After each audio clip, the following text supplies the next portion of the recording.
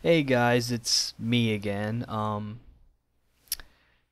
I kind of did my latest Whenevery update kind of really quickly. I was really just doing it because I saw I was really close to the 15-minute mark. This would be so much easier if I had the increased limit, which I might get if I play my cards right. But there's some stuff I forgot to mention, or some stuff that's come up recently that I should probably mention. The first thing I'm gonna mention is that um, I turned 20 like a while ago. My birthday's March 27th, and so that's passed because we're in April now. And I turned 20. Gifts I got, I got some different stuff, but one of the big presents I got was a PS Vita, which I plan to do a video on, as well as one on a 3DS. Just an overview on, you know, just how it is. So, you know, I guess that's really all I have to say on that. I mean, I'm 20 now, so I'm older. I mean, I don't think really much has changed. I feel like I give less of a shit at this point. And I don't know, maybe my voice has gotten a little lower and I feel like I'm a little more coherent. I don't know. But yeah, 20 years old. Next year I'll be 21, and then I'll be a big boy and I can wear the big boy pants.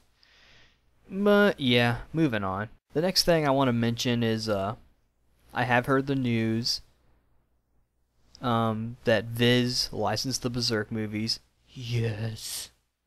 I'm super happy. We don't know much about it besides the fact that Viz has licensed the three movies and that they're pretty close to Warner Brothers Japan. So they were most likely going to be the ones who license the movies. And I'm glad they're coming out, because I never found any like way to watch them. I tried torrenting them, but they were in like Italian, and now that it's coming out, in English, sub or not, then I can just watch them. I mean, I'll probably watch it in English first, then watch it in Japanese, because I mean, come on, Takahiro Sakurai. But I'm looking forward to that, and I plan to give it a watch. So yeah, the final thing I want to mention is Dark Souls was finally revealed to be for the PC pretty soon.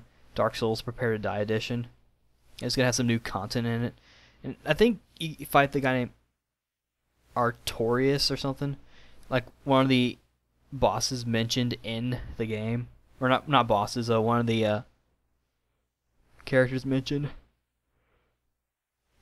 Excuse me, I've been holding that yawn for this entire recording. One of the characters mentioned in game.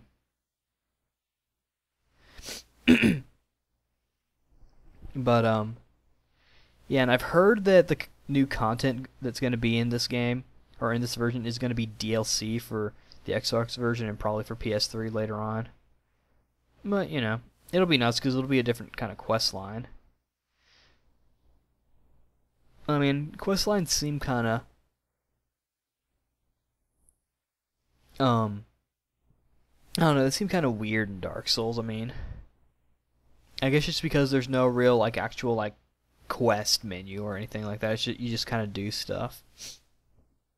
I mean, yeah, there are side quests in this game, but I actually am going to pick up the PC version, if not, for the new content, just in case it doesn't come out, but also for the chance to not only record Dark Souls in HD quality, but also for like modding and machinima purposes, because I wouldn't mind doing machinima, and I did have an idea for a machinima, and Dark Souls would definitely help with that. But yeah.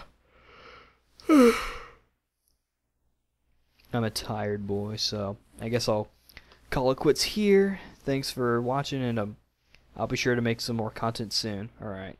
Good night.